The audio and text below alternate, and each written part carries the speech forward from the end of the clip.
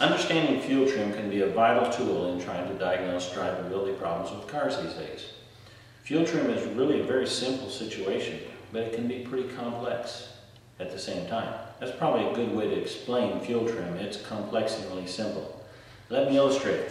I want to take a very simple little device here that I've made to show you it's like a teeter-totter.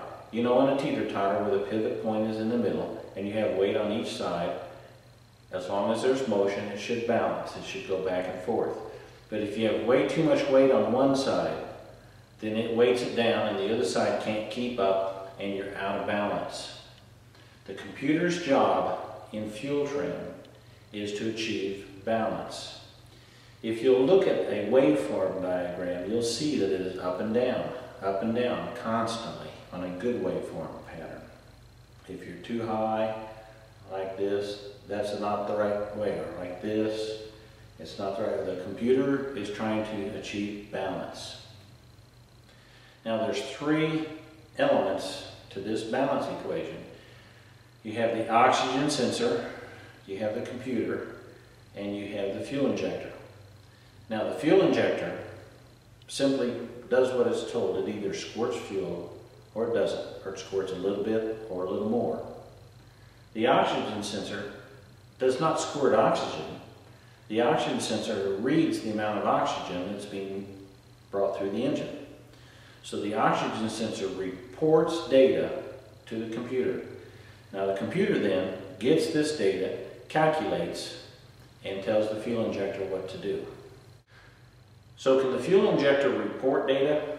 No, the fuel injector simply responds to a command to either add fuel or take fuel away. Can the oxygen sensor add or take oxygen away? No. The oxygen sensor can't do anything as far as being commanded. It simply reports data to the computer. The computer calculates and tells the injector what to do. So, in this situation, it's very simple. Very, very simple. Fuel trim is very simple. However, it can be complex when we get a code. What is a code? Well, if the computer is doing everything right, it should be balancing fuel like this. But if we get a code, it's because we're stuck, we're out of balance, one way or the other. We either have too much air, or we could have too little fuel. That's where it gets a little bit complex. A lean code could be truly telling you that you have a lean situation, like an air leak, vacuum leak, intake gasket leak. However, that same lean code may actually be telling you that it's not an air problem, it's too little fuel, like a restricted fuel filter, dirty fuel injector. Either way, remember, the computer is trying to balance. So if you have a lean code, there's only one thing the computer can do. Can it control the oxygen? No, it's going to try and control the fuel and bring it back up. So if you have a lean code, too much air, and if it's due to actually truly too much air or too little fuel, either case, the computer's only response is to add fuel. So in diagnostics, if you have a lean code, you need to try and verify, is it truly lean or is it simply low fuel? Now what if we have a rich code? A rich code, again, the computer's trying to balance. It can't balance anymore and it's stuck in the rich position. It can no longer balance. We have too much fuel. Or do we really have too little air? It could be either or. That's where it's complex. Simple but complex. Do we truly have too much fuel? Do we have a leaking fuel injector, leaking fuel pressure regulator? Or do we have a dirty air filter and we're just not getting enough air? Either way, again, the oxygen sensor is reporting that you're rich, you have way too much fuel. The computer's only job, it can no longer control the oxygen sensor. The only thing it can do is control the injector. So it's going to try and bring this injector down, try and bring fuel down to balance fuel.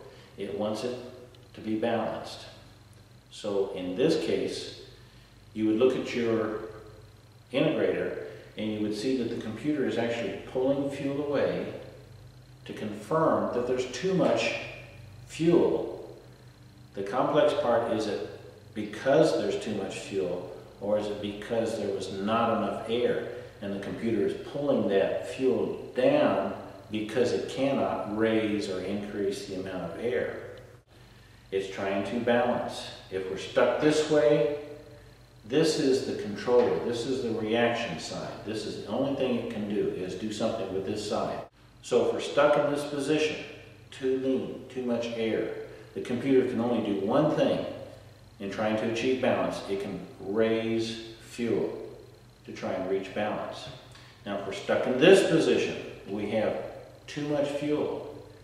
It cannot raise air. The computer can only do one thing, and that is pull fuel away. The computer's job is very simple. Fuel trim is really very simple, but it can be complex because either side could be the problem. In trying to diagnose this, understand what you're looking at. What a lean code means is, could be lean, but it might be not enough fuel. What does a rich code mean? A rich code means there's too much fuel, or there's just not enough air. The computer is trying to balance. So use integrator to tell you that the computer is adding fuel or taking away fuel, and then look at either side before you draw to a quick diagnosis. Oh, it's lean. Oh, we have to have a vacuum leak. It can be nothing else. Yes, it could be something else. It could be the fact that you just don't have enough fuel. Air is okay. You don't have enough fuel. Or you got a rich code. The oxygen sensor is reporting it rich. Don't jump to the quick decision that, oh, we've got something leaking fuel. You truly could, but don't overlook the fact that there's two sides to a balanced situation. It may be that you just don't have enough air. So, fuel trim is simple, and yet it's complex. It's complexly simple. The computer's job is balance.